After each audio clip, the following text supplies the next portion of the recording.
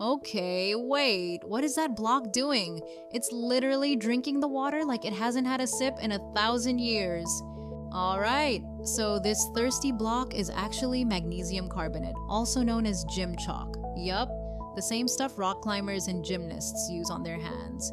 And the reason it absorbs liquid like crazy is because it's ultra porous.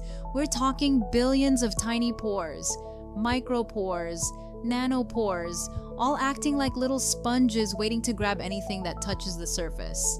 Still soaks everything up. That's insane. It's basically the introvert of materials. And here's the wild part. This thing doesn't just drink water. It drinks oil. That's ferrofluid he just poured on it. This is the magnetic liquid you normally see dancing around a magnet. But once the ferrofluid gets inside the chalk, even a super strong neodymium magnet can't pull it back out. The pores lock the nanoparticles in place. It's like the block said, "Mine now."